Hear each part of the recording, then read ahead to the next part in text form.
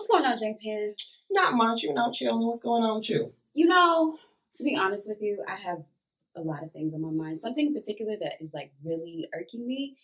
I might have to tweet about it, Facebook about it, something. I might get a couple feathers ruffled. I don't know. I might get canceled. I don't know, but it needs to be said.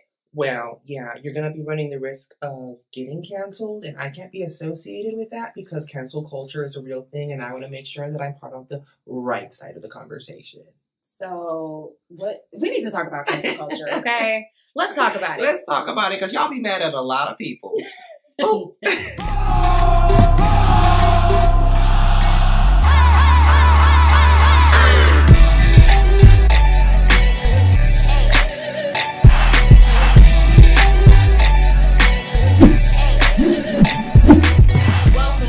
Welcome, you guys. Welcome to another episode of Season 3 of LaMay J Limelight. I am your hostess with the mostest, Sharíck LaMay, and we have my co-host, j.Pin. You know what it is. You already know what it is. And yeah, so let's just jump right into it. Cancel culture. Listen, before we get into it, because, I have some things to say about cancel culture, and I think it's very prevalent in social media. Mm-hmm. But before we get into that, let's be thankful that we haven't been caught up in any cancel culture. And with Thanksgiving, I just want to say that I'm thankful for that.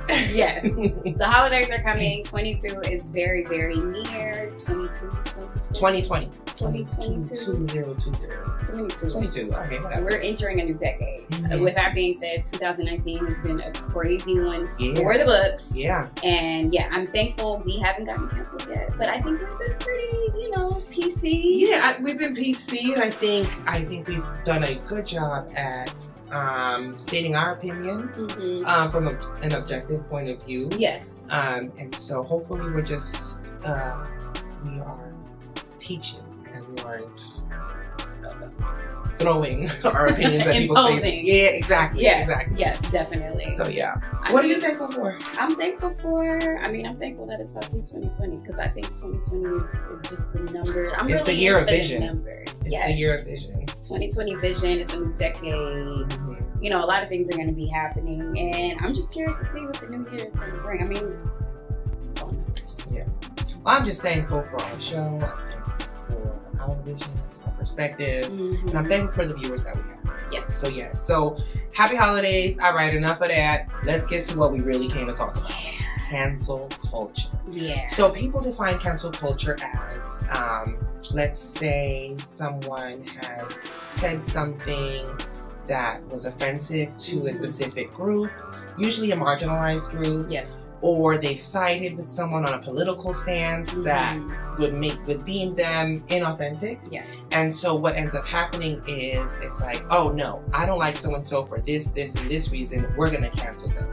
And then a lot of people jump on, I don't wanna call it a bandwagon, but jump on that movement and decide, oh yeah, they're totally canceled. And next thing you know, it's everyone's throwing stones at said canceled person. Now, I will admit that a lot of people do deserve some cancellation. But what I really want to get to the bottom is, at what point is there a point of redemption, if there is any? And at what point do we realize that what's going on with us internally, that we're allowed to be angry, we're allowed to be raged at things, but where do we forgive someone? At what point do we allow that to become a teaching point? A teaching moment rather than just canceling them and ruining their career. It depends on how repetitive I think their actions are. So Absolutely. Let's just jump into it. Gina Rodriguez. Yep. My homegirl. Listen. Jane the Virgin. That's Michelle. In my book, to a certain degree, she is canceled. Oh yeah. She's definitely canceled. But it's not just because of one singular It's been multiple, thing that she's done. Multiple things. Yes. And it's sad because I do think she's a talented woman. I love Jane the Virgin. Yeah. I thought that was such a great show. I thought it was written well. And I was a fan of hers. I loved seeing another Latinx person in the media. Just doing a really fun show. And then when the thing came out with her and Yara, and then the Snapchat thing, and then the most recent thing when she said the lyric from the Fuji song, I was just like, girl, bleep me out, girl. Like, it's just kind of like you get disappointed because it's like you want to see certain people in the media exceed and do great things, but I just did you have no sense? She knows better, but I think her issue is there's a certain level with certain artists that get too comfortable. I think they get too comfortable, and I think they're, you know, she's a pride of her career, and she's always surrounded by these amazing, you know, black actors and actresses. I mean, the movie on Netflix, did you see it with Lakeith Stanfield? I forget. Oh, the one with the relationship. Yes, I did see it, and I liked it. And it was really good. And then she was, you know, she was doing her little. Was it you know, DeWanda Wise in it? That was her friend. I mean, yeah. Yes, definitely. She's got to have it. So I mean, and that's like she's a comedian goddess. Yeah. You know what I mean? And the key piece for the culture. You know, and that was like the most recent thing that I've seen of hers, and I loved it. I thought she did an amazing job. She was in there rapping Lizzo. I was feeling it. Yeah. But then when it comes to this whole Yara Shahidi thing, and to be honest, that's the thing that really bothered me the most. More so than her saying the N-word. We'll touch on that later because I have a whole other thought about that. Yeah. But, you know, as far as her trying to diminish, you know, the struggles of another people, I get, you know, she's a Latina woman, she has her own struggles, but you cannot diminish or try to outspeak on that topic when it comes to another woman of another culture's struggle. Absolutely. That's just not okay. Absolutely. And she should know better. And I think I as a Latinx person, it's kind of like, you have to look at something, if there's any little bit of something, particularly a word, that is rooted in oppression to another group that has nothing to do with you,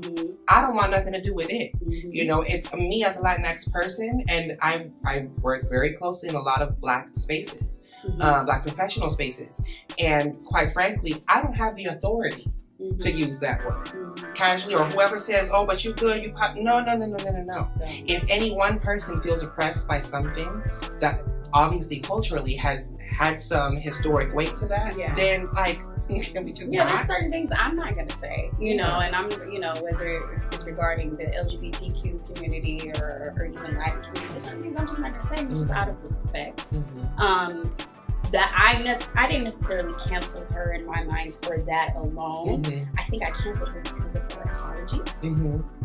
And along with the issue with the Yara Shahidi statement that she had made on the panel. So with those two things combined, I'm kind of putting this characterization of who she is in my head, and I'm like, okay, she's a little too comfortable. And it's gotten repetitive. Yeah. You know, so it's like, yeah, she's canceled. For example, okay, so now, what about the situation where you cancel someone? Like, okay, who deserves to stay canceled? Like, in my eyes, R.Kelly deserves to stay canceled. Okay, so what level of cancel are we canceling R.Kelly? Like, if I see a song in my iTunes that has any type of credit to R.Kelly, I remove it. You're done. Yeah. Okay.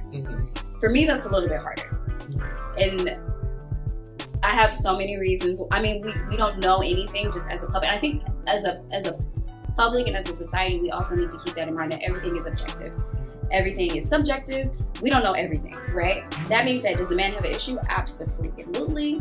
Is something wrong with him? Absolutely. The empath in me naturally wants to say, okay, but he's also a victim of whatever he went through throughout his childhood.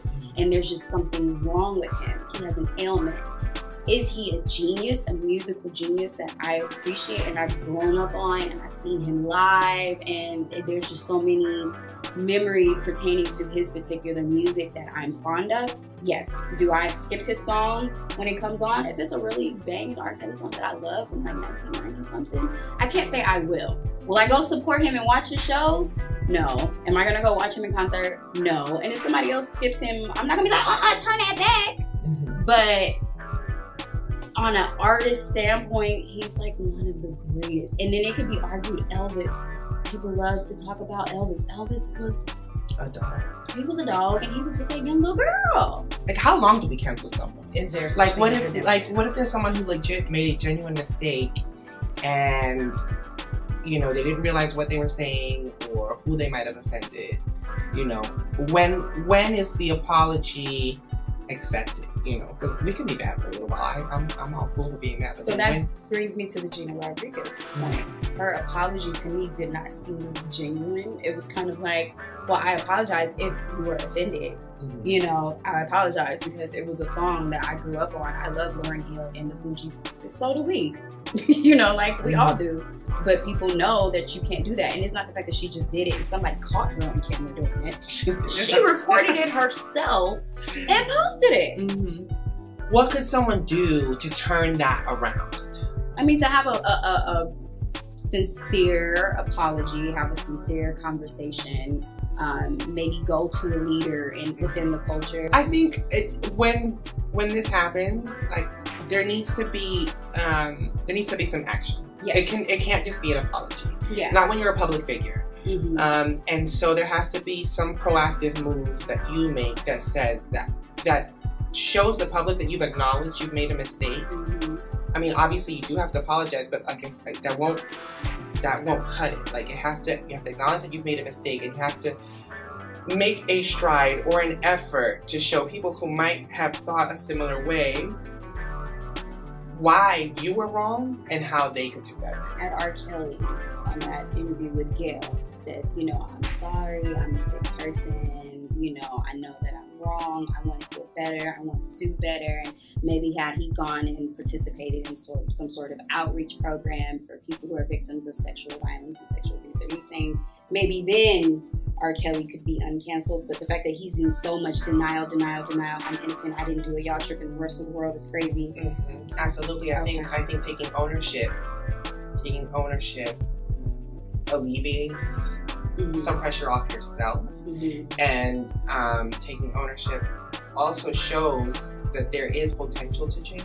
Yeah, I mean, in the same way you said, on an interpersonal level, you know, if you do something to a friend or a colleague or say something to the wrong person, genuinely, you know, regardless if you think you've done it or not, you would feel some sort of remorse and say, okay, you know, I recognize where you had an issue with this. How can we move forward? What can I do to not allow this situation to happen again? You know, that's just on an interpersonal level. I lost a couple of friends that same way. Yeah. Where the whole crew, and if y'all follow me, like y'all know how I roll, like I got a squad, and you know, there's been a couple of instances where we've, as a crew collective, have canceled one or two because one person decided not to take ownership. You know, there's more to be said, but I'm going to be more conscientious of what I say and what, you know, a lot of things, if there's something that is on my mind and I feel it may be controversial, I try to leave it as an open conversation. Yeah. Just so that I can, you know, be a platform to receive feedback in case my thoughts are not necessarily, you know, the thoughts of others. Yeah. So I think keeping that in mind is also good. But if you're on a pedestal and you're a celebrity, you have young people that look up to you, you have to be more conscientious. Yeah. You have to be careful and take ownership for what you say, because some other little Gina Rodriguez might say the wrong thing around the wrong little Sharíck out on the playground, and then things go bad. Yeah. So let's be mindful of that. And also, I think educate yourself and pay attention. I know me, I open Twitter every morning, and so I'm always wondering, like, I have 3 regular questions that I always ask myself. Okay, who are we mad at today? What's the most controversial tweet that I'm going to read? And who liking some nasty things on Twitter? Because I know Twitter after dark be. Oh, really? But that's a different episode. But, you know, I always look at it, I'm like, okay, so who's canceled today? And I literally ask myself this every day that I'm on Twitter. And when I do see something that's going on, oh, okay, so so-and-so is trending. All right, let me sit back, review the tweets. I'm going to go to the subtweets, look at this, look at that, do some research and review before I even comment, because I might be jumping up the gun on the first tweet or the first headline I read without knowing all the facts. And then you could be canceled. Right, and I don't want that to happen either. I want to fully be engaged in the conversation if I choose to engage in that conversation and know what I'm talking about. That's very responsible. I like it. Well, you know, we can talk about cancel culture all day, but let us know. Tweet us. Yes, yeah. Hop on our Facebook, comment. I'm on my Twitter. But well, we have Twitter. We have Twitter. Follow our Twitters. Yes. And our Instagrams. Make sure you are subscribing. Again, we know it's the holiday time, just to have it on a more upbeat tune. The holidays are also a very sensitive topic to a lot of people, so make sure you're being respectful. Make sure that you're opening up and being prepared for conversation rather than just, opposing your opinions and your beliefs on others. So, and don't cancel someone because they might not celebrate the same holidays you do. Thank you. Or if they choose not to celebrate holidays at all. There are people that do that as well. And by all means, they deserve just as much respect as you want on your holidays with your families. Preach. So yes. Well, thank you for tuning in. We love you all. Thank you for shining your light with us. Happy holidays once again. Be sure to write in your thankful journals every morning. Check back in with us at the top of the year. We're going to be talking about a new year and new thankfulness and new gratitude. So peace out, you guys. Peace out. Love you. Hello, I'm Manny J, founder and creative director of Thread Haus, a vertically integrated fashion-based company here in Los Angeles. And we're kicking off our crowdfunding campaign called 100 Caps. I've been everywhere in fashion, from designing bow ties to selling hand-painted shirts in the subway to owning and operating the first men's style house in Los Angeles, the Gents Closet. Now my mission is to address the world. One of the first causes that we're addressing is how to reduce our carbon footprint in the fashion industry. Thread Haus does that by using recycled materials from our own personal wardrobe and also donated damaged goods. Fast fashion has created a huge carbon footprint, and we want to inspire our community to be a part of the change.